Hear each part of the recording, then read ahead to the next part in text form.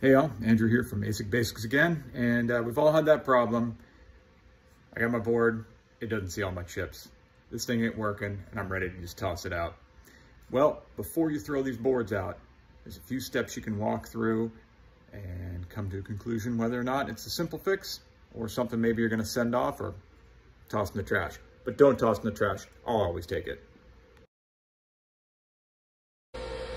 Andrew here with Asic Basics. We're going to go ahead and go through a quick voltage check on our board when we first bring them up. So we want to check our 12-volt power coming in. Another spot for the 12-volt power that's going into the 10-volt buck converter. Now we want to check the output of the 10-volt buck converter.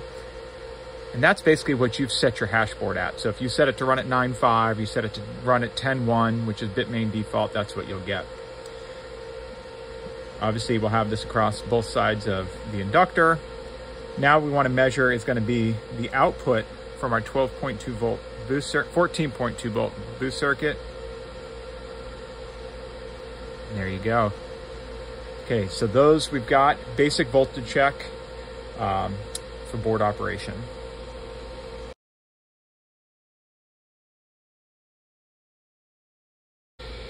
Okay, now what we're going to do is we're going to go ahead and check the voltage on our LDOs. We can do that by going to pin 2. Right here. Pin 5 is our output. We should get about 1.8. We do. On the input, we should get around 2.5, 2.4. We do. And we want to do that across all of our LDOs down the chain. Go ahead and we'll check another one. Voltage in, 2.5. Voltage out. There we have it. It looks like we have a blown LDO right here.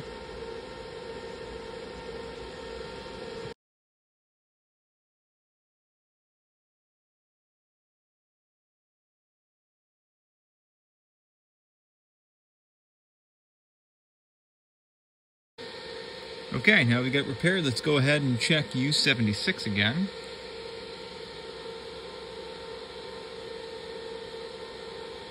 See, the coffee's wearing off. There we go, 1.8 volts. Looks like we fixed it.